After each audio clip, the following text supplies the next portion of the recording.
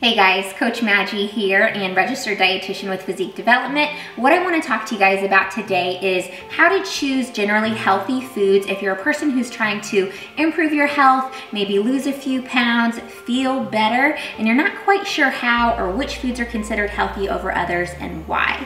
So getting started, the first thing I want to go over is breakfast, okay? So I've worked in a lot of different settings with a lot of different types of patients.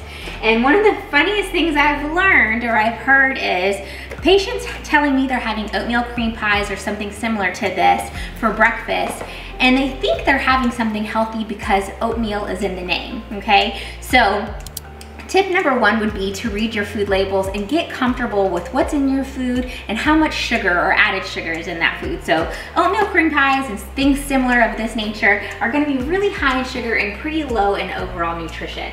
Okay, so another one that's not so great is gonna be, kids cereals, or cereals I should say marketed to kids.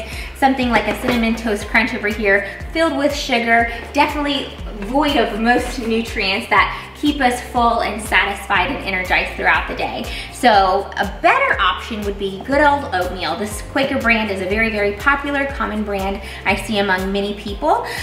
This is one I would say would be just good, not great, simply because of the added sugar content in this type of product, but still better because it's not as much sugar as an oatmeal cream pie or anything of that nature. It's still oatmeal, so it's gonna have that soluble fiber that's gonna be good for your heart, helps to keep that cholesterol at bay, but it's definitely not a perfect food. Something that would be a little bit better would be maybe something like Better Oats or the RX brand. Both have little to no added sugar.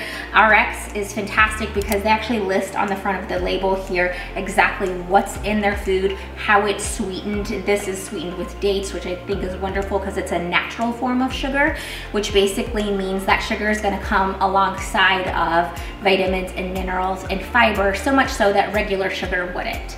And then the very best breakfast choice would be good old-fashioned oatmeal. No additives, no flavorings, no sugar. You actually make this taste how you want it to taste, and it's gonna have all of those health benefits, all of the soluble fiber, all of the things that are gonna help you to stay full and satisfied for a long period of time.